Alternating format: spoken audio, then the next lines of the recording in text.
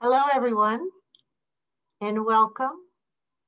My name is Megan Weldon, and it is my honor and pleasure to be the Executive Director of OLLI, the Osher Lifelong Learning Institute at the Berkshire Community College.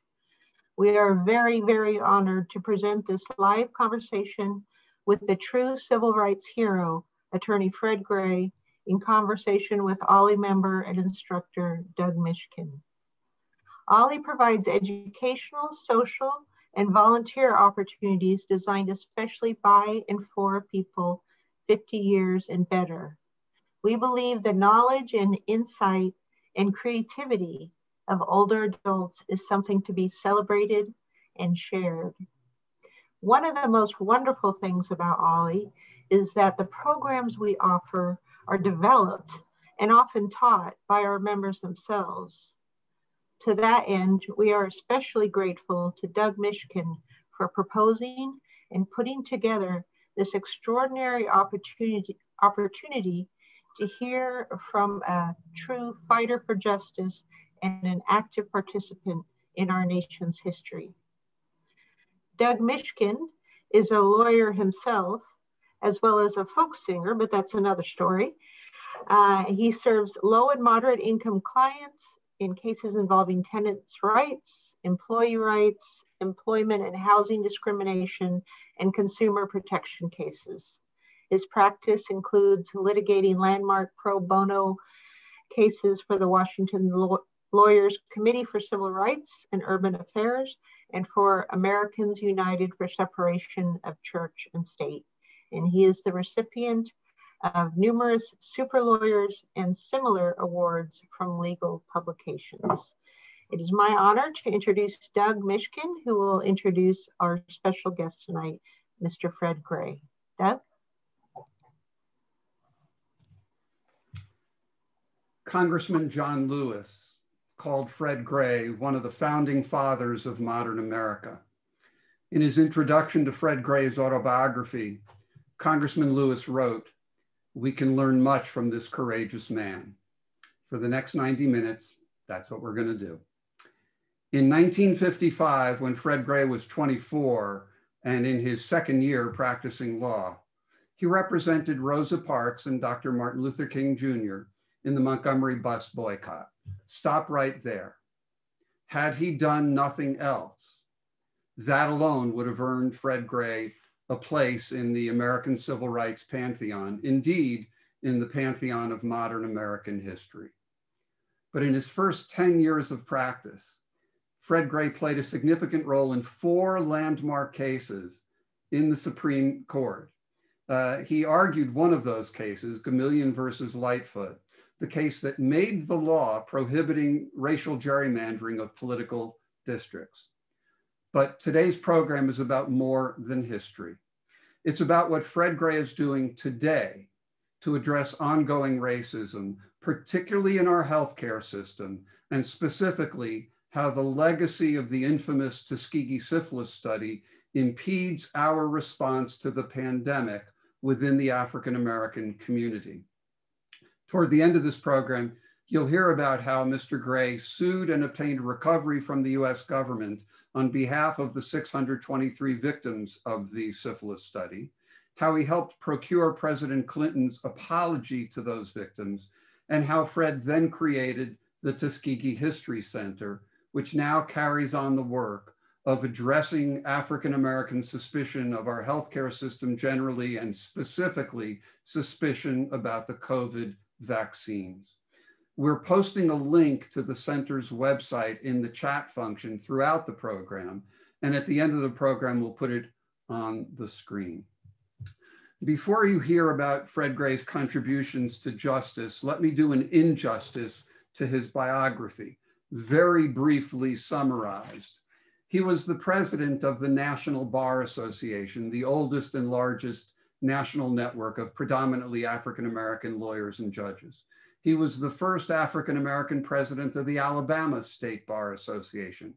He has received numerous awards from, among others, the NAACP, the Southern Christian Leadership Conference, the American Bar Association, the Congressional Black Caucus, and Harvard Law School. He holds numerous honorary degrees, including from Case Western Reserve University Law School, his alma mater. For you legal beagles, Fred is also a fellow of the American College of Trial Lawyers and of the International Society of Barristers. The challenge today is so many important cases, so little time. If it feels to you like we are not talking enough about any particular case, you're right. I plead guilty to going for breadth, not depth. In early March 2020, my wife and I and two friends visited the Tuskegee History Center. While there, I bought Fred's autobiography, aptly titled Bus Ride to Justice. As I read it, I thought, I want to hear this man tell the stories of the cases and the people that he wrote about in the book. And I wanted all of you to hear from him as well. And so it is my privilege and my honor to introduce you to Fred Gray. Fred, thanks for being with us. We need to unmute Fred. Thank you very much, Doug. All right. Thanks to the college for inviting me to participate in your program. You have quite a program. We are happy that you came to the center, and we are happy to participate in this program and to share my life story. Well, we appreciate it, Fred. So as we say, let's get down to cases. December 14th, 1930, you're born in Montgomery, Alabama, the heart of the segregated South. Can you take just a minute and set that scene for us? Everything was completely segregated in Montgomery when I was born. I am the youngest of 5 children.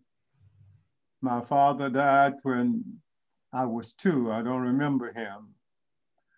My mother had very little formal education. She worked as a domestic worker in white people's kitchen. Everything was segregated, but she told the 5 of us that we could be anything we wanted to be if we did 3 things. 1, keep Christ first in our lives. 2, stay in school and get a good education. And 3, stay out of trouble. I tried to do that. So you've said that as a young boy, you wanted to be a preacher or a teacher, and you went to Alabama State College for Negroes, now known as Alabama State University. But while you were in college, you decided to become a lawyer, and you came up with a secret mission. What was the secret mission? My secret mission, I observed because I had to ride the public transportation to and from school. I saw African Americans who were being mistreated on the buses. I recognized then that everything in Montgomery was completely separated based on race, and that African Americans were not being treated. I had been told that lawyers help individuals and help them to solve problems. I thought that we had a problem in Montgomery being mistreated on the buses and segregated. So I concluded, and I kept it secret for about 40 years, that I would finish Alabama State, go to somebody's law school someplace, and at that time, if you didn't do your graduate work and professional work at the white schools, University of Alabama and Auburn, that they would pay a portion of your tuition, room and board. I would take advantage of that, go to law school, finish law school, come back to Alabama, take the bar exam, pass the bar exam, and destroy everything segregated I could find. And I had that desire while an upper teenager in Montgomery, Alabama, between 1947 and 1951. So it's September 7th, 1954. You opened your own law office in Montgomery. You're 24 years old. And I've read that you started attending meetings of the NAACP, and there was a woman who was the secretary of the Montgomery branch and its youth director. and she is a little older than you, but you and she became friends. Her name was? Rosa Parks. Mrs. Parks, I had known from my college days because I was interested in civil rights, and she was secretary to the Montgomery branch of the NAACP, and also she was the director of the youth conference. So I had gone sometime to her meetings, and she encouraged me also to become a lawyer. And when I came back to Montgomery and she assisted in opening the office, she was working at the Montgomery Fair, a department store, about a block and a half from where my office was located on Monroe Street, which was the business street in Montgomery where most African Americans had their offices. And she would come from her store to my office, and we would sit down and have lunch. We would talk about all the problems that existed. We talked about segregation. We talked about the buses, and it hadn't been long since Brown versus the Board of Education had been decided. And then later on, when Claudette Colvin, if you want to get there, I'll wait on you. Well, I was going to say, Rosa Parks was not your first civil rights case. That was a 15-year-old young girl, Claudette Colvin, who got arrested for not giving up her seat on a bus. But I do want to move us along, and I want to get us to December 1, 1955, because you say that you had lunch with Rosa Parks that day and you went back to work, and she went back to work and you left for an out-of-town engagement. And then what happened next? What happened on December 1st? Of course, we talked that day and had our usual meeting. She knew I was going out of town, and she ended up getting arrested. Well, we had talked about in our meetings what a person should do in the event they were asked to give up their seat, and if they decided they didn't want to, what type of person would it be? And both of us concluded, without saying it, that she possessed all of those qualities. And while she never told me that she was going to do it, I knew, or I believed, that if the opportunity ever presented itself, she was not going to get up. And she did not get up that day. When I got back, I had a phone call. I had phone calls from a lot of people, including one from Mrs. Parks. And when I returned the call, she told me she'd been arrested. At this time, she had been bonded out by Mr. E.D. Nixon, who was Mr. Civil Rights. He was president of the Montgomery branch of the NAACP. And she had invited me over to her house, and I went over and talked with her. She told me about the arrest. This is on a Thursday, and her trial was set for the following Monday at 8:30 in the Recorder's Court of the city of Montgomery. And she wanted me to represent her. I told her that I would represent her. And we have been having problems on the buses for a long time. And I told her that we need to really solve these problems. But I also reminded her that Joanne Robinson, who was the teacher at Alabama State, who had had an altercation on the bus some years earlier, back in 1948, that she felt that the community needed to get involved. So I told Ms. Parks, don't worry about your case. I'll be back in touch with you between 9 and Monday, and we'll be ready for the trial on Monday. But I'm going to go and talk to Mr. Nixon and see what he thinks about what Mrs. Robinson has been talking about, getting the community involved.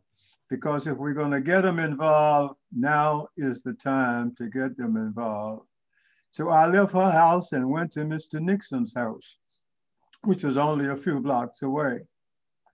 And I talked to him. Mr. Nixon was a Pullman car porter.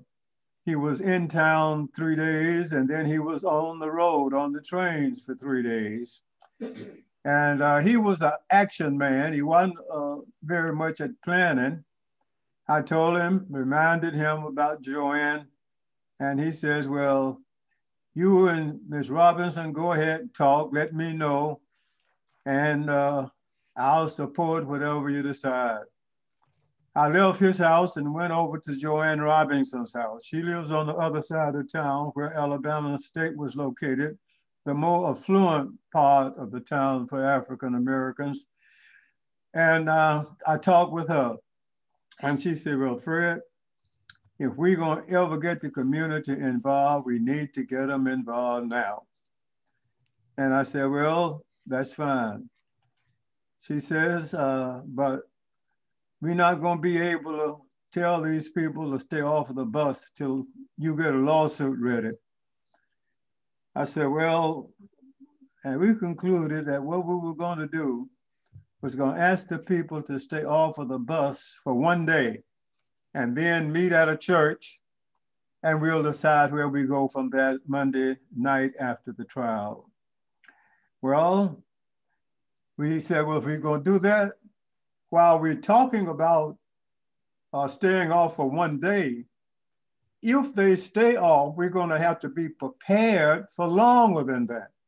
So what we had to do in her living room was to make some plans. And we said, well, one thing we're gonna need to have is a spokesman, because if you're gonna stay off of the buses, somebody's got to be the spokesman. And Joanne said, well, I tell you who we should get.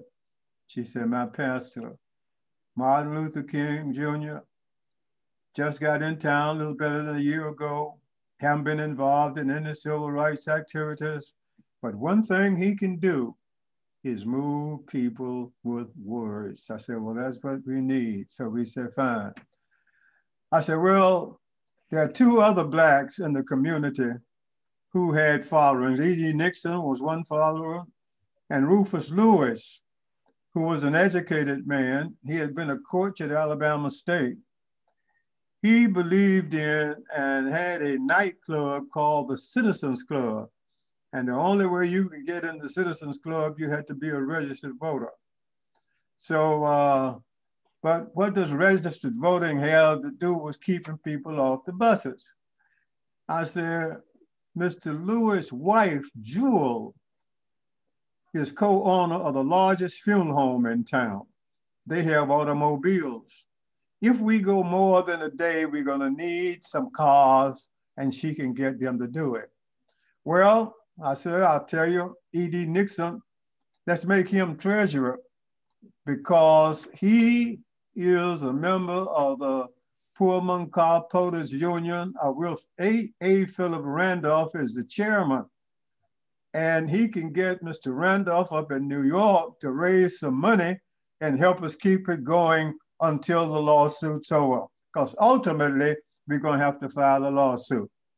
We concluded in Joanne's living room that we would recommend to the community to make Martin Luther King the spokesman, E.D. Nixon the treasurer, Rufus Lewis would be the chairman of the Transportation Committee, and you need a lawyer.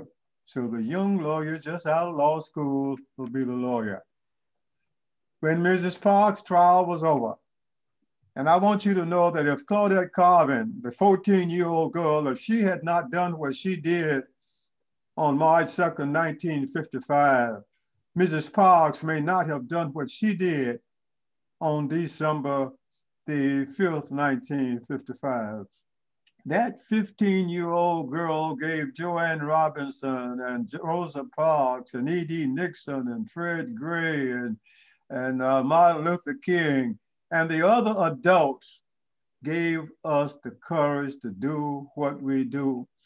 And when we had the trial of Mrs. Parks and we knew they were gonna find her guilty, and when we made the bonds, and when we met at Holt Street Baptist Church that night, and when we listened to Dr. King speak, Joanne and I sat and said, well, we know what we decided was right, And that was the beginning of the Montgomery Bus boycott, which lasted for 382 days.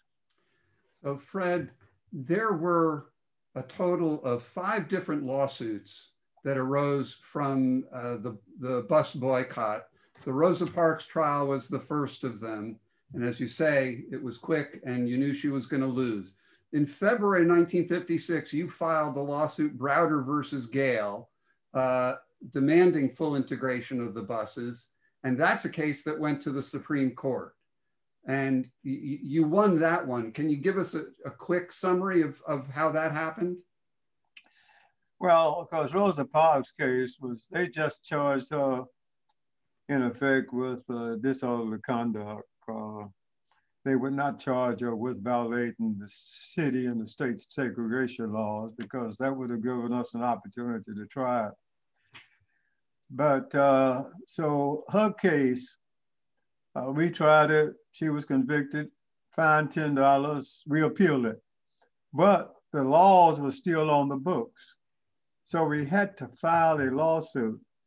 And when the community was ready, and that was about in February of 56, we filed the lawsuit of Browder versus Gale. I did not include Mrs. Parks in that case because her case was going up on appeal in the state court system.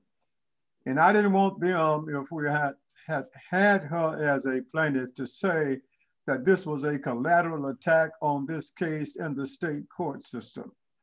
But I did include Claudette Colvin because I knew she had the courage and her parents had retained me earlier. I was still representing her.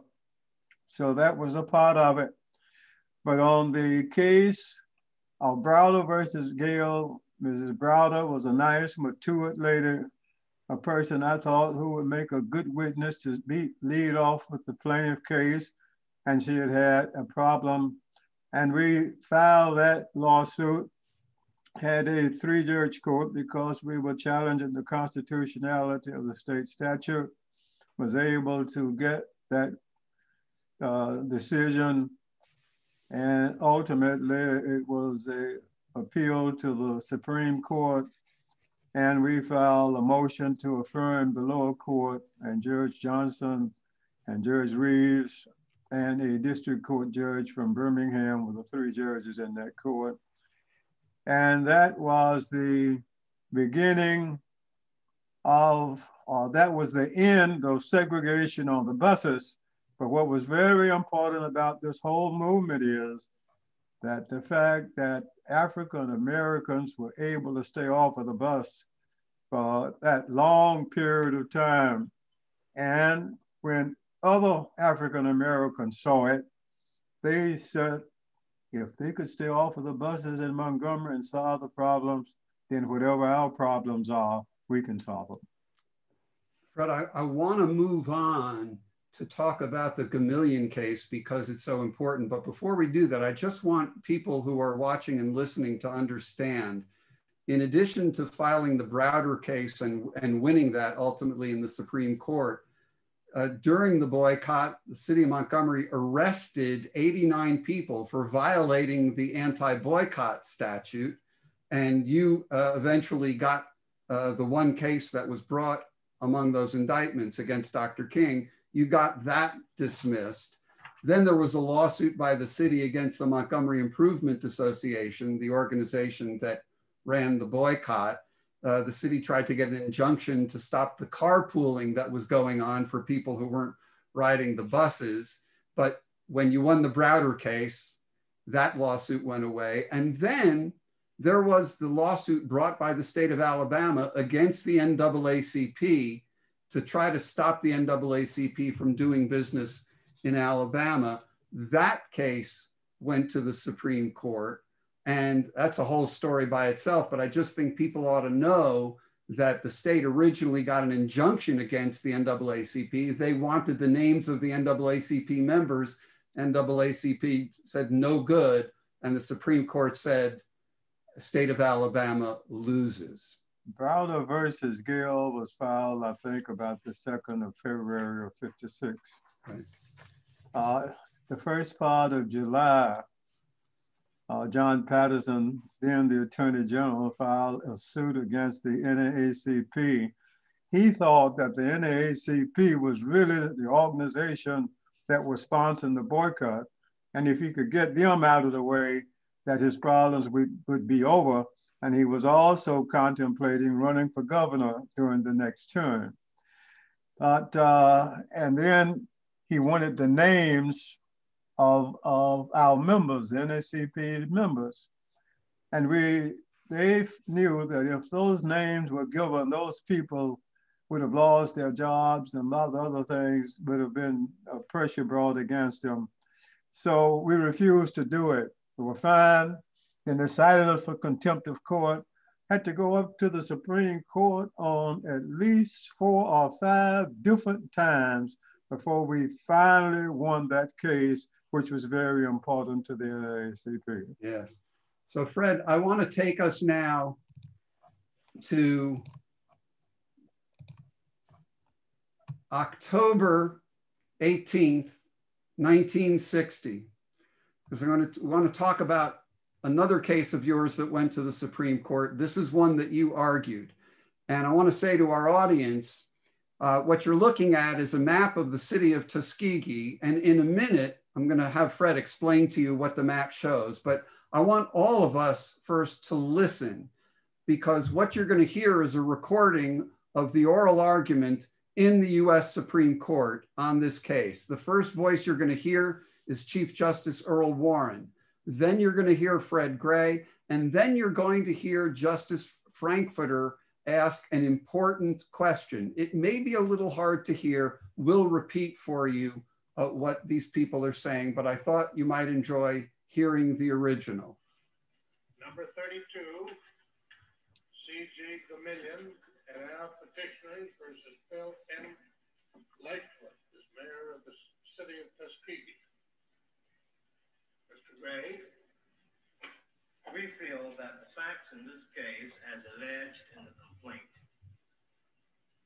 are so important that we have an enlarged copy of the Exhibit 2 that's attached to the complaint, which appears on page 13, 10 years, I believe. I'm not sure. Tuskegee Institute is here, northwest corner. It is no longer in the city. That's now outside. It is now outside, yes. Well, so here's the map. You heard Justice Frankfurter ask, where is the Tuskegee Institute? And Fred said it's in the northwest corner. And Justice Frankfurter says it's no longer within the city of Tuskegee, which is the new map that the city had come up with. And Fred answered, yes, the Tuskegee Institute is now no longer in the city of Tuskegee. Fred, you called Gomillion versus Lightfoot perhaps the most important civil rights case that you handled. Tell us a bit about it. I think it's rather an important case. You have to understand the demographics of the city of Tuskegee and Tuskegee Institute to understand. The city, the county of Macon, of which Tuskegee is the county seat, has always had about 80% of its population was African Americans. And unlike most of those agricultural counties, of which Macon was one, there were 2 major institutions in Tuskegee that Blacks were operating, and they were highly educated. You had Tuskegee Institute, where Booker T. Washington was the first principal, and an internationally famous institution for African Americans. Then you had the VA hospital, which came into being as a result of World War I, when there was no place for Blacks to be treated, and Tuskegee Institute gave to the government 500 acres of land if they would build a hospital in order for Blacks to be there. So you had that hospital that was there. It was controlled by Blacks, highly educated. You had Tuskegee Institute, but they couldn't get the right to vote.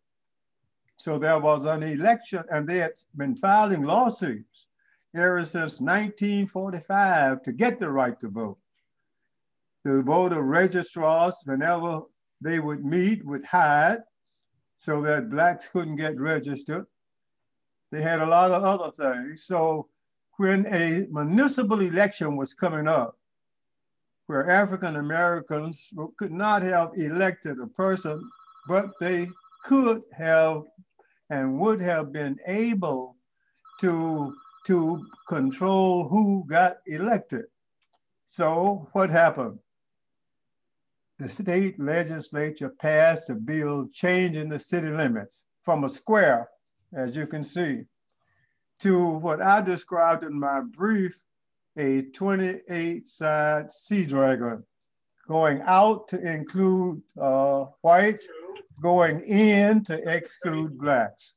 And I thought if we could show that to the court, if anything could convince Mr. Justice Frankfurter, who we had to get against his case of Cold Gold versus Green, which he had said would stay out of the political thicket, it would. So I was delighted to hear Mr. Justice Frankfurter inquire, where was Tuskegee Institute? And I pointed to him and told him, here is Tuskegee Institute. And he says, Tuskegee Institute is still in the city of Tuskegee, isn't it? I said, no, sir.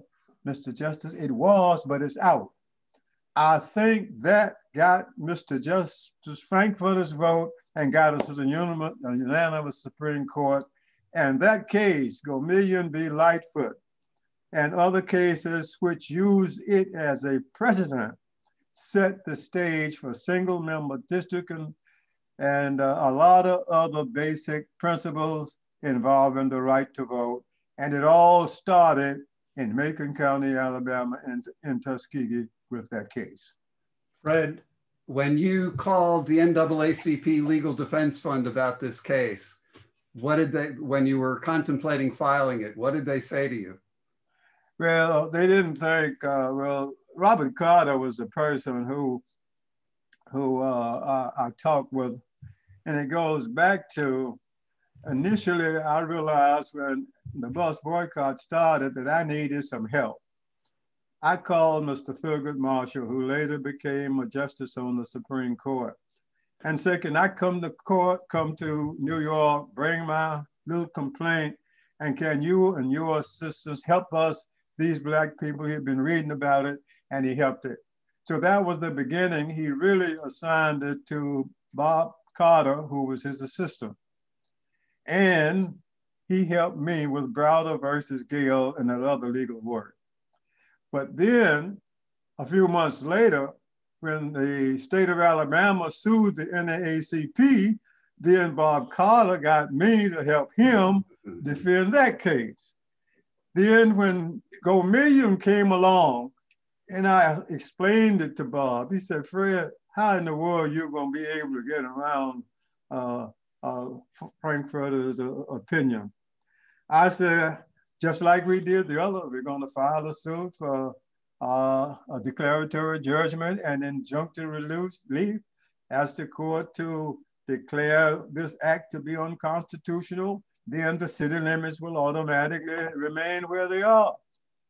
And he said, well, I don't think you can win it, but I'm gonna be in Houston, Texas on a certain day. And if you come out there, bring it to me, I'll see what I could do. And I went out, nobody thought but me that we could win Gomillion, but we did win it. And I think Mr. Justice Frankfurter's comments led the court to where it went. And just so people understand what you were up against, when there had been a Supreme Court decision in the Colgrove case that said redistricting is generally just a political matter, courts won't get involved. So you had to get around that and show it may be politics, but it can't be racial, it can't violate the Constitution. And that's what Gomillion did for US constitutional law. I'd like to point out, you've noted in your book, as a result of winning the Gomillion case, Johnny Ford became the first African-American mayor of Tuskegee, and all the members of the Tuskegee City Council are now African American. So you went from suing the mayor and the City Council of Tuskegee to being the lawyer for the mayor of Tuskegee and the City Council. I like a happy ending like that. I want to move us along to another fascinating case that I suspect most people have not heard of. In February of 1960, Dr. King was arrested on a charge of perjury arising out of his 1956 and 1958 Alabama tax returns. He was indicted for the felony of perjury. You represented him and you won. Can you tell us just quickly about that case? Yes, the tax case, I don't know, other than the fact that John Patterson was interested in running for governor and felt that anything that if he could get a conviction against Dr. King, it would stop the civil rights movement, because see, Dr. King has now left Montgomery, and he left Montgomery because he had accomplished what the bus boycott was designed to accomplish, started the Southern Christian Leadership Conference, which gave another civil rights organization to be out there. And I think that Governor Patterson felt if he could get King out of the way, it would probably stop the civil rights movement that was gaining momentum. It was a very important case. And Dr. King was now living over in Atlanta. So he was able to get a committee that got a group of lawyers together that included Bob Ming from Chicago, former Judge Delaney from New York, and I was one of the local lawyers. And so to me, and we took this to be a very serious case. We filed every type of preliminary motion we thought we could file, including systematically excluding Blacks from the jury. We got one of the best CPAs in the country, who was a member of a CPA organization, an international organization with headquarters in London, from Atlanta. And he came over and testified. And we got a break in the case because the state revenue agent was an honest man. He had gone through Dr. King's returns and had told Dr. King during the course of it that he didn't see anything wrong with it. But the indictment came back anyway. But we still had an all-white jury in Montgomery, Alabama in 1960, in the middle of a lot of sit-in demonstrations going on. And we didn't have the slightest idea that we would win that case. We were prepared to appeal as we were prepared on all of those cases. If Dr. King had lost that case, it questioned his credibility. They would have said, well, he's talking about civil rights and social justice, he's cheating on his income tax. There was a Vietnam War that was going on at the time. And it would have, if they could get King out of the way, and he already had that NAACP case, was still lurking around in the courts. But the Lord would have it and was with us. It developed that when they returned a not guilty verdict in the middle of the civil rights movement in Montgomery, it really gave Dr. King and freed him. And I think it, while they didn't discuss it very much, I think it freed him of a lot of burdens that he was then free of that yoke. So it was a very important case. And your victory in that case explains why most people haven't heard about it. Had Dr. King been convicted, the history of the movement would have been different, but great victory, and as a result, it's not well known. I want to move us ahead to March 7th, 1965, Bloody Sunday. John Lewis, Hosea Williams, and others, they start marching from Selma to Montgomery on the Edmund Pettus Bridge. They're beaten and tear gassed. The history is well known. You filed a lawsuit in federal court to try to get them protection. I'd like you to tell people the story of your interaction with Judge Frank M. Johnson, the U.S. District Court judge who heard this case and many other of the civil rights cases that you filed. A prelude to getting to Judge Johnson was the fact that these people were beaten back on Bloody Sunday when all they were trying to do is just to march across the bridge and go on to Montgomery. And John Lewis was included in that. He wasn't really the lead person at that time. Hosea Williams was. He was a young boy on the court. And we had met John Lewis before because he had written Dr. King and wanted to desegregate the community college in his area.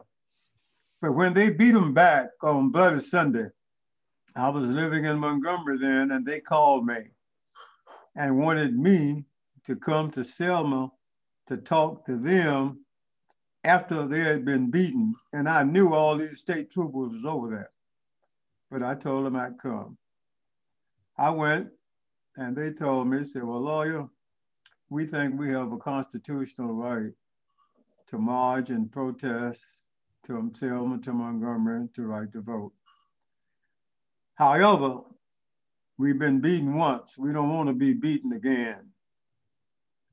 And we thought we would call you and see if you couldn't file a lawsuit or do something to help us so we'll be able to go from Selma to Montgomery. I told them I thought I could. They retained me. And I left, called all my folks. That was before cell phone times, and got my little help up. And we worked the rest of Sunday night and all day Monday and filed a lawsuit before the close of day on Monday in terms of Hosea Williams, Mrs. Aurelia Boyington, and of course, Congressman John Lewis and others, against the governor of the state because he had control of the state troopers. And after filing that suit on Tuesday, late Monday evening, Tuesday morning, I received a phone call from Judge Johnson's office. Well, I had a little dealing with Judge Johnson. He's a very strict judge, and I knew about him from Browder versus Gale and from NACP versus Alabama, and from Gomillion versus Lightfoot. He was the only federal district judge in the Middle District of Alabama at the time. And so I went to his office at the appointed time, and he says, lawyer, he wore glasses, and he looked over his glasses and says, you filed a lawsuit in this case,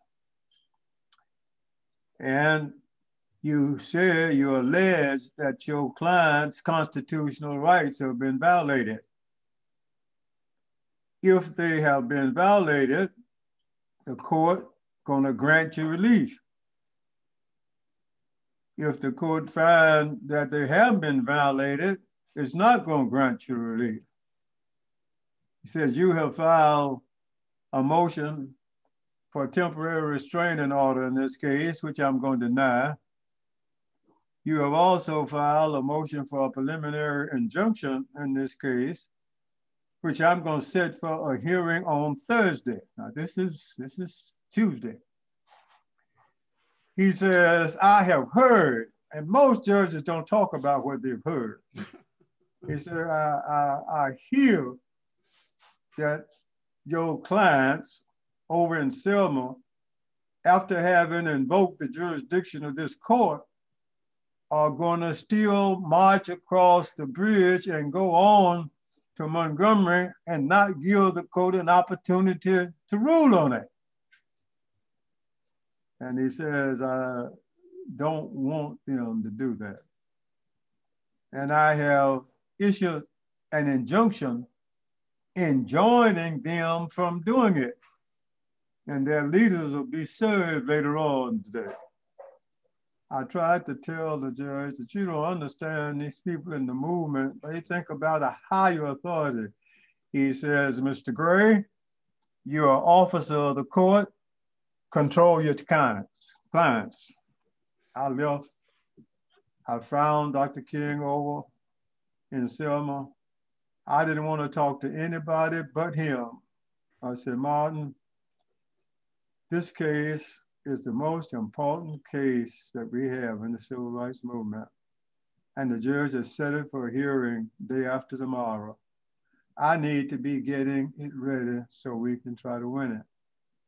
But the marshal is going to be here after a while. They're going to serve you with a copy of the judge's order. I want a commitment from you that you will not go across that bridge toward going to Montgomery. And I said, I don't have time for a lot of talk. I don't know how you're going to do it. He said, well, Fred, you know, all these people have come in here from all over the country and they want to march. I said, well, there's a lot of space in the city of Selma to march, but don't let them march across the bridge. He gave me his commitment. He says, Fred, you have my word. I left, that's all I needed because I had to go and get a case prepared. So then, if you've seen the story about the movie about the Selma to Montgomery March, you see the state troopers come up from one side on Tuesday later on, and they then go back. You see Martin and the other group come back on the other side and stay, and they have a prayer, and they go back, not across the bridge, but they go to the church and have a meeting. So when each one of those groups realized, now I don't know what Dr. King told them, and I never asked them, and I didn't need to know, but I know that each side recognized that the matter was in the judge's hand and he was going to decide it, and none of them needed to be there. It ended up, and we had to go that case and tried it for almost a week. Then the Attorney General was telling the court that he was going to appeal. So the judge ended up calling all the lawyers in that day and said, now I understand, Mr. Attorney General, that you all are going to appeal this case. If you're going to appeal it, you're going to have to appeal it now because I have a panel waiting to hear the case in New Orleans this evening at 6 o'clock. And this was 9 o'clock in the morning. It ended up, we were all down there. We had the hearing, and the court ended up affirming Judge Johnson. The march took place, and as a result of the march, the Voting Rights Act was passed, and many thousands of African Americans have had the right to vote, and many elected as a result of it. Quite a story. I don't imagine there are a lot of people who ever said to Dr. King, I don't have a lot of time to talk to you. I have to make this brief. Fred, I want to move on and have you talk about the Tuskegee Syphilis Study case. But before we do that, because in the interest of time, I just want our listeners to understand about a whole body of other cases that you tried. We've talked tonight about these well-known situations, but you got involved in a long list of cases about education and the court system and the political process. And I know there are law students who are watching and listening with us, and your homework is to go back and find these cases like Dixon versus Alabama State Board of Education, Franklin versus Parker, Gunn versus Norton. That's one of my favorites. Wendell Gunn got admitted to the Florida State College despite the school president saying there was no authority to enroll a Negro student. It was a 10-minute trial. At the end of the trial, the judge ordered that he be admitted, and the president then drove Wendell Gunn to the campus. Strain versus Philpott, Knight versus Alabama, Lee versus Macon County, Carr versus Montgomery County, Mitchell versus Johnston, Sellers versus Trussell, Smith versus Paris, Henderson versus Agricultural Stabilization and Conservation Services. These are all cases that you brought to remove barriers, remove segregation from schools, from jury selection, from federal government programs that serve farmers, but were discriminating against African-American farmers. And they're an important part of your legal legacy that could give rise to an entirely separate program. And all of those cases were filed pursuant to my secret commitment that later became public, that I would destroy everything segregated I could find. I got over into Tuskegee and found out I'd have a jury of a of 100 people and only 2 or 3 looked like me, color-wise. So we filed a case of Mitchell versus the Jury Commission of Macon County, which was the first case dealing with the right to serve on juries in civil cases. We found, and Macon County is an agricultural town, and most of the people are farmers.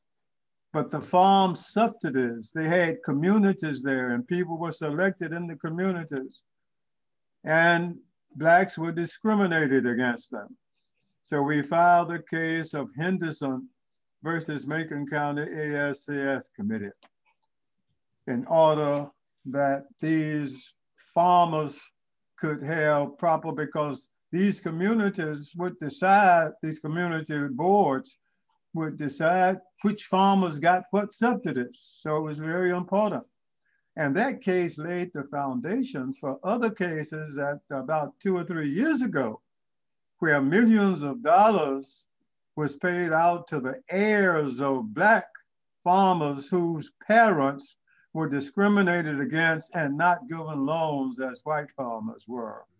And that was in Henderson versus them.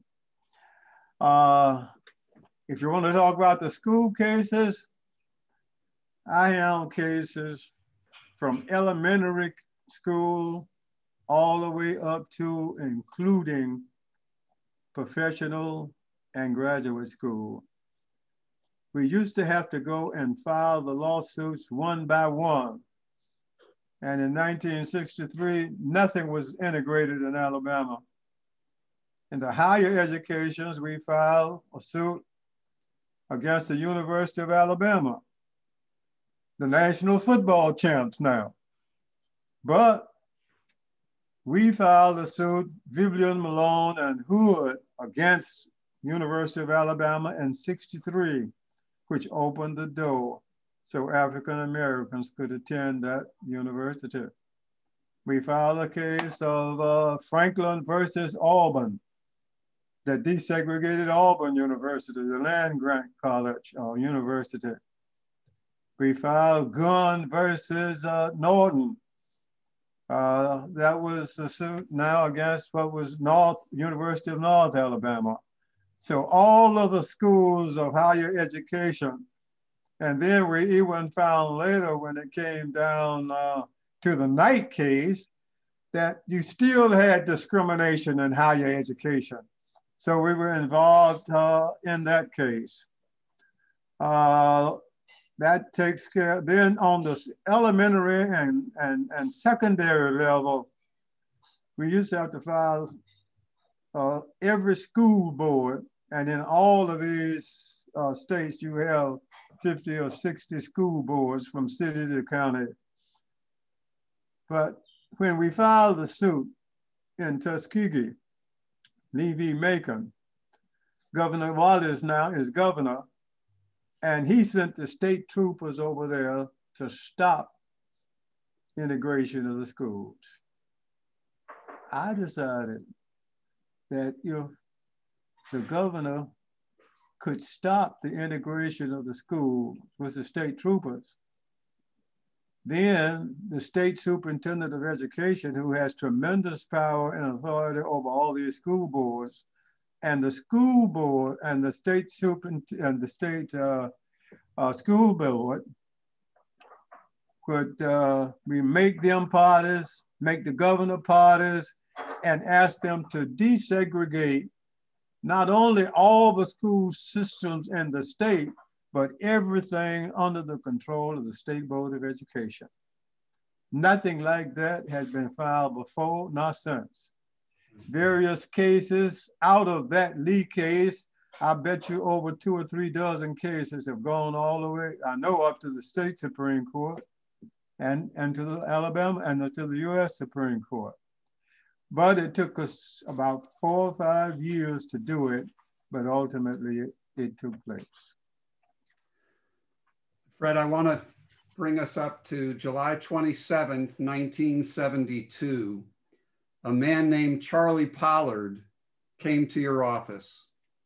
What happened as a result?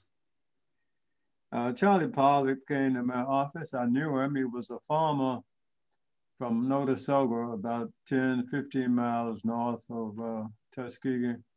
A very progressive farmer, and was one of the first blacks or first persons in the county to have a cotton picker years ago. But anyway, he came in the office on, I think it was the 27th of July in 72. And he had a paper and said, "Lawyer, I don't know whether you've read this story or not, but it tells about some man who was in a story, in a study that the federal government was using them in. And I'm one of those men. And I think my government has done me wrong. Can you help me?" And I told him, I think I can. Well, I was familiar with what he was talking about because a couple of days earlier, I had bought a newspaper while I was in Washington, D.C. at the airport.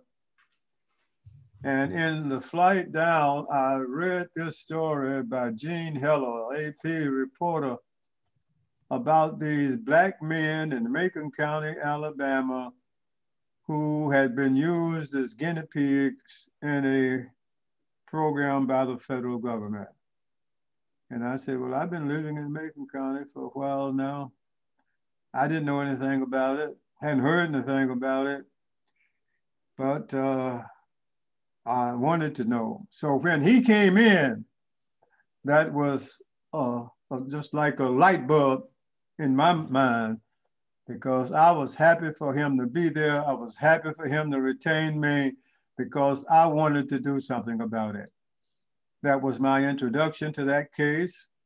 And I've been working on, and I filed a lawsuit for them a year later, Charlie W. Pollard et al. Versus the United States of America et al. And it still exists from then until now. There was a lot of problems involved in that case. Number one, we had a problem with discovery. Once we filed a lawsuit and we filed for discovery, the government responded and said, we know there's some records somewhere, but we don't know where they are. And without the records, how can we prove it? These people had they would have just a little piece of paper that they would get every now and then when these doctors would come. I received a phone call from a man in Washington who called me and said, my name is Jim Jones. And he said, I understand you represent those men who's involved in this study. And he said, I think I have something that you want. I said, what is it, sir? He says, I know where the records are that you're looking for. I said, yes, sir, I do know. And he told me. I got on a plane and went to Washington, and we went up and found those records in over 400 boxes at the National Archives. And they had all of these records telling the story, and the government was really embarrassed by it. And they got to a point where they were willing to at least talk about some type of settlement. We were able finally to get that case settled. Then we found that there was a group of people who wanted an apology made to these men. Well, these men, when they came to me, basically they were concerned about trying to get some money if they could. And since they had a healthcare program and a death benefit program that the government was giving them when they died, they wanted that to continue. So I was able to get that included and get a little money for them, as much as you can get out of the federal government. But then when this group came, they didn't talk to me. They didn't talk to the men about what they wanted to do, but they were trying to get an apology for them. And I said, well, now these people are kind of doing similar to what the government did. All they had to do was to tell us they know we were involved in it, but that didn't bother me. I decided that I would get with them, and then I decided to do something else. We ended up finding that there was a, excuse me, Miss Eva's Boys came out, which was a movie about the story. And these men were projected as being persons in restaurants and kind of junk men and as boys. But I showed them that, and we decided that they were not boys, they were men. So they wanted us to do something to let the nation know that Ms. Eva's Boys was not a correct description of what they were involved in. And I said at the same time, if we can have a press conference and get national media there and let them hear these men's story, not my story, but their story, maybe we can do something. That took place on April the 8th of '97. And it ended up being the headlines that evening. I received a phone call from Bob Johnson in the president's office saying that the president was making an apology, and he did make an apology to these men. So later on. So you got a monetary recovery. Now I want people to take a look.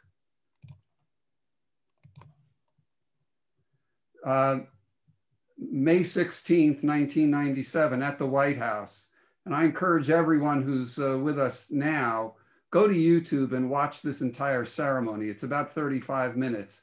Of course, we can't play much of it, but one of the survivors, Herman Shaw, who you see on the screen, at this time, he was just a few days short of his 95th birthday.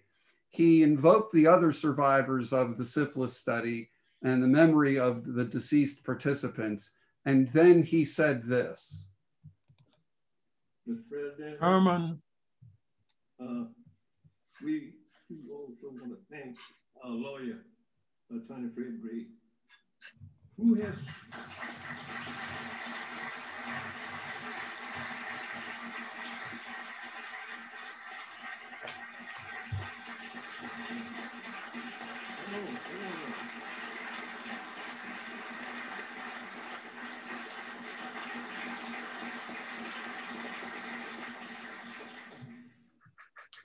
Then President Clinton spoke, and he recognized Fred by saying, "A great friend of freedom, Fred Gray, thank you for fighting this long battle for all these years." And then President Clinton said, "What was done cannot be undone, but we can end the silence. We can stop turning our heads away. We can look at you in the eye and finally say, on behalf of the American people, what the United States government did was shameful, and I am sorry."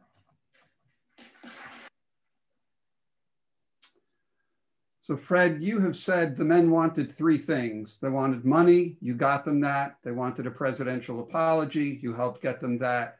And they wanted one more thing. Well, they wanted something.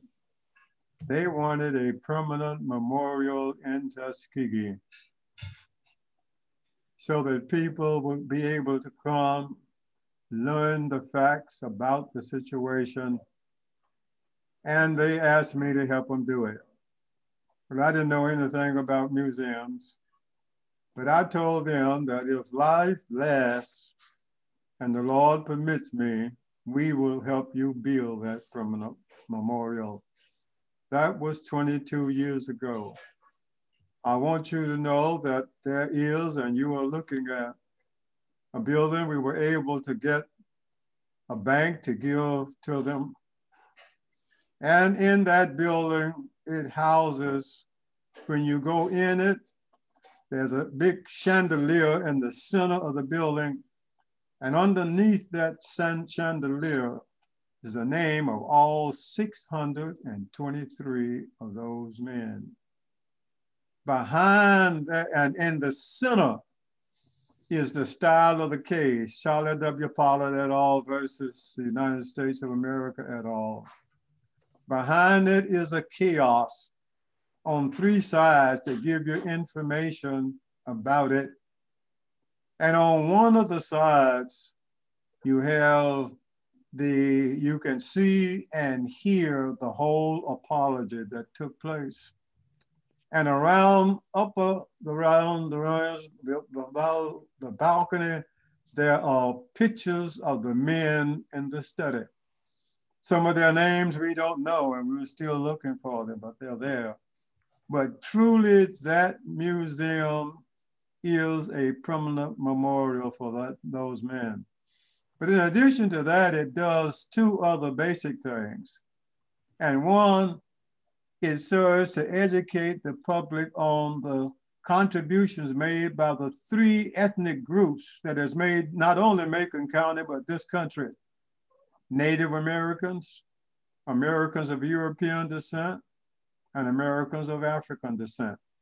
There is a wave wall which begins from pre-existing time. Above that wall shows a rough title of the area and what the people were doing. There's global that separates the upper part from the lower. The upper part tells you what was going on in Macon County, the lower part, the rest of the world, and that brings you up to date. And it brings you all the way up to modern time. Then the last part is a brief history of the civil rights movement and what African Americans have had to go through from slavery time to date. You'll find citations for and something about all of the civil rights cases, all of the federal laws. And then the last wall over there is a wall about residents of Macon County, Alabama, and the 4 or 5 cases that they have filed that not only help Macon County, but has helped people all over this nation. So then you have, and we want you to come and visit it. And not only do we want you to come and visit it, but we want you to support it. Unfortunately, we don't have any permanent support, but we work toward everything so that those men will know and their heirs come and people can learn and know about it. We are living now at a time when just about 3 generations of people don't know anything about hardcore segregation. But if you come to that museum and other museums, you'll be able to see it. In a few minutes, we're going to take some questions from the chat box, and then I'm going to offer Fred the opportunity to close our program with a few remarks from him. But before we do that, I want to thank Deborah Gray, Fred's daughter, who directs the museum, without whom this program would not have happened. I want to thank 3 law professors, Jonathan Enton of Case Western Reserve University Law School, Len Rabinowitz of Northwestern University Law School, and Randall Kennedy of Harvard Law School for their scholarship that one way or another shines a light on Fred Gray's legal contributions. But of course, I want to thank today's guest. Professor Eddie Glaude of Princeton wrote in his book, Begin Again, "The American idea is indeed in trouble. It should be. Revealing the lie at the heart of the American idea, however, occasions an opportunity to tell a different and a better story. It affords us a chance to excavate the past and to examine the ruins to find, or at least glimpse, what made us who we are." Glaude says that James Baldwin insisted until he died that we reach for a different story. We should tell the truth about ourselves, he maintained, and that would release us into a new possibility. Fred, in Destroying Everything Segregated You Could Find, you told us the truth about ourselves. You helped write a different and better story. In so doing, you released all of us into a new possibilities. You're a preacher. That's what preachers can do. You're a teacher. That's what teachers can do. And sometimes that's what a trial lawyer can do, for which I take the privilege to say on behalf of all of us, thank you. Now, to all of you, you've heard what Fred Gray has done and what he continues to do. Now you have an opportunity to support that work. I said at the outset, I've had the privilege of spending several hours at the Tuskegee History Center. It's a wonderful museum. It's well curated to tell the story of the pieces of the American Civil Rights Movement that occurred in Tuskegee, in Montgomery, and in Alabama.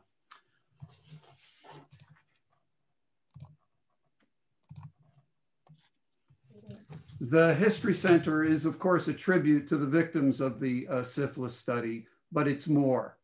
The center is building on its unique set of resources about those victims and their families to develop programs that are designed to address the enduring legacy of racism in the American healthcare system, and specifically the suspicion of Black Americans regarding programs like the COVID vaccines. This particular work of the center places it at the forefront of one of the critical ongoing public health policy challenges of our time. At the ceremony at which President Clinton apologized in 1997, Vice President Gore said, "To this day, the Tuskegee study makes some Americans think twice about donating blood or taking their children for vaccinations or signing an organ donor card." It remains true today, and it threatens the health of the African-American community and thus of our nation. We have all heard about this throughout the pandemic. If you have ever asked yourself, what can I do? I have your answer. When Fred Gray speaks, ordinarily he does so in exchange for the host organization making a substantial contribution to the Tuskegee History Center. Now, those contributions underwrite the center's work that extends far beyond Tuskegee.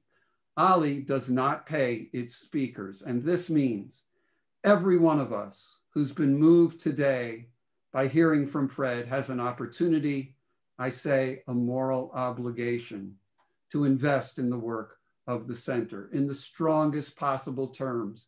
I urge you to do so. We're now going to take a few minutes for some Q&A, and as I said, after which Fred will make some remarks. But during this time, we're going to post a link to the Tuskegee Center where you can donate. That link's in the chat box. You can see it on the screen. Please contribute now. Now, Fred, there have been questions coming in via the chat box during the program. I'm intrigued by one of them. Somebody who wanted to know on a personal level, how did you have the patience to try all of these cases? People picked up on the fact that these lawsuits don't get resolved within a week. Some of them go on for years. How'd you have the patience? Well, it was a kind of easy way to do it. You just sit there and wait. And you know, during the early stage of my practice, it was before you could even advertise. So you had to wait till people come to your office. And when they come in, you analyze the case. But many cases that I accepted went to some other lawyers who didn't accept them. For example, almost every lawyer in Tuskegee, somebody from Tuskegee Syphilis Study, it went to those lawyers. But they didn't see what I saw. And I think a part of that comes from the fact that I recognize that lawyers supposed to solve problems and we look for them. But as I look back, I get tired. And I guess I probably got tired as I was doing it also. So I know that people want to hear a little bit more about Dr. King. You talked about working with him, but this was early in your career. It was early in his career. Tell us a little bit about Dr. King as a person. What was he like? Well, he was really a easygoing person. If you didn't know who he were, and you came into, and he came into a room where you were, whatever you were doing, he could simply join in. He wouldn't monopolize the conversation. You wouldn't realize that he could move people with words the way he does. And he had a good sense of humor. He even believed in telling jokes, some of which you couldn't tell in the pulpit. So he was a great person. And one thing, however, on a serious note that's important now, and that is he believed truly in nonviolence and social change. He says that we have to change things, but fighting and riots is not it. We must do it nonviolently. And that's what he did throughout his life. People are interested in another figure whom you mentioned, a, shall we say, more problematic character in the history of the modern civil rights movement. You appeared before George Wallace when George Wallace was a trial court judge. You then dealt with him when he was the governor. He was a virulent segregationist at one time. Many of us remember that part of our history. And the end of his time was a little different. What was your experience dealing with George Wallace? My experience with him, when I first met him in Union Springs in 1958, in a little traffic case, he always treated me with respect. I never had any problems with him. While he did not rule with me on a little case I had, he placed my client on probation and suspended his sentence. Then when he was a trial judge, he was still a trial judge down in Union, down in Eufaula. We tried a series of cases that involved moving Blacks out, building a school in effect for whites, and redeveloping the area and taking the Black folks' property.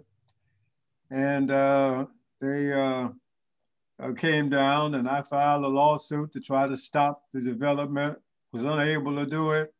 They ended up eventually getting the property, but all white jurors down there provided to those Black persons that I represented a lot more money than what the property was worth.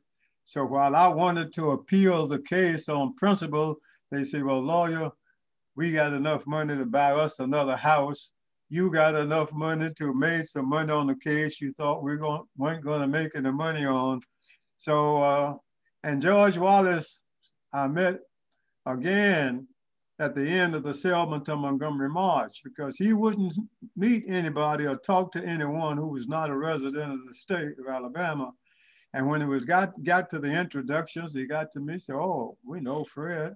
He says, "Fred, do you remember what you told me when you tried those cases on Flake Hill and Eufaula?" I said, "Well, Your Excellency, I told you so much, I'm not sure." I knew what he was talking about. He said, "You told me that he had treated me as fairly as any judge that I had tried any cases for." And that is correct. So Wallace went through that stage. He later went through a stage of when he was running for presidency, and the time it was segregation now, segregation forever. I looked at him when he was inaugurated and I said, "Well, for the next few years, we hope to keep you busy." And we did keep him busy. Then after he was shot, he changed and was very repentant. And Blacks ended up helping to support him and getting him reelected again. So George Wallace went through a lot of things, but if you go back even when he was governor of Alabama, he did some things. He arranged it where there would be a community college in every community where students could stay at home and yet go to college. So he was a mixed bag of containers, but in any event, he helped to develop my law practice. Fred, we're coming to the end of our time together. I want to give you the last few minutes that we have, whether it's a closing sermon, a closing argument, however you wish. Please finish us up.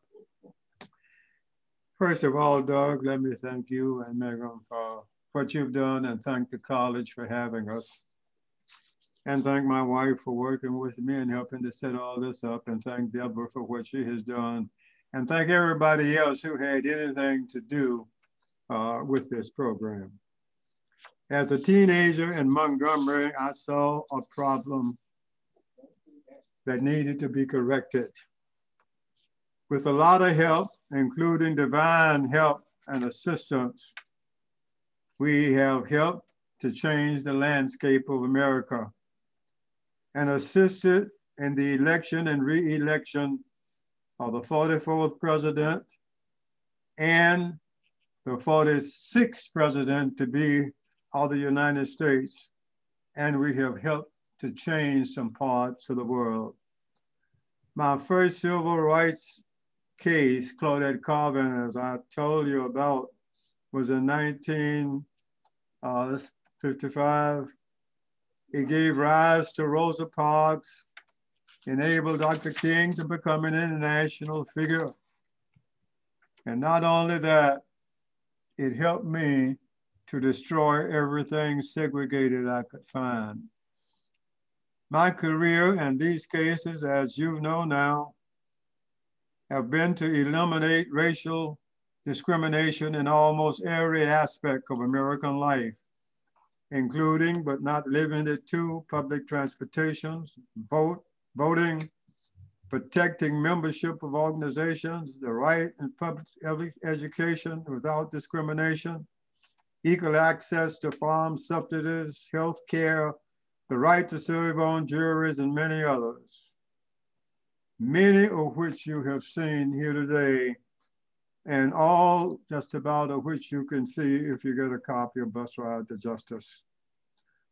You have heard about the civil rights movement, and that movement is, we have 3 generations who know nothing about hardcore segregation. So we invite you to visit the museum. Racism and inequality is still alive in this country, and that's what I've been fighting. The clock is still ticking, and the question is, where do we go? I'd like to leave you with something. If what I have said to you and what I have done during my career means anything, it means, unfortunately, that this country faces two major problems. One is racism, and two is inequality. If the life and work of Dr. King and Congressman Lewis means anything, it means that the struggle continues for equal justice under the law, particularly for women and for minorities. It means that we must continue to work for equality. It means that there is a real challenge as to whether the gains we have obtained will be continued or whether we will lose them. The struggle has not ended. Racial discrimination in this country has not ended. We do not have a level playing field. There's no such thing as a neutral society in America. The consequences of 350 years of slavery, segregation, and discrimination has not disappeared in the last 65 years. Unfortunately, discrimination against African American and other minorities is still alive, well, and we should still be working and toward ending it.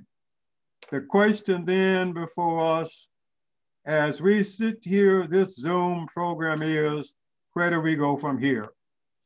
So that we may have an impact not only in your place of employment, but in the place where you live, where you work. I want to suggest to you three things. One, recognize that racism and inequality is alive and well, and that they are wrong. When that declaration needs to come from the top, from the White House, the Congress, the United States Supreme Court. If the CEOs of major corporations, the heads of our institutions of higher learning, and if the heads of the federal governments and cities and state governments and counties and cities and states will all come out with a loud voice against racism and inequality and say it's wrong, that's the first step. The second step is to come up with a plan. In the Montgomery Bus boycott, we saw the problem, but then you have to have a plan. So we need to come up with a plan. Racism and inequality is not going to go away by itself. We came up with a plan in Montgomery, and each one of you need to do it. Third, a plan is no good unless you execute it. The plan must be executed. It should start from the top. It should with our president, with our Congress, with our bar associations heads. And then in the final analysis, each one of us individually must do it. I want to leave you, both young and old, with a message that Congressman John Lewis, a great civil rights, nonviolent warrior, told me a few days before his death. When we had that conversation on July 8th, 2021, I asked the congressman, considering his great civil rights records, what is it that you would want me to do now that you may not be with us? And this is what he said. Brother, keep pushing, keep going, set the record straight. So I say to Black Lives Matter movement and to all persons interested in civil rights, keep pushing, keep going, set the record straight, and do it all in a non-violent manner. That's the way Dr. King did it. That's the way Congressman Lewis did. And let us do that until justice rolled down like water and righteousness like a mighty stream. Thank you very much. Thank you for it all. Thank you for being with us today. Thank you, Fred Gray.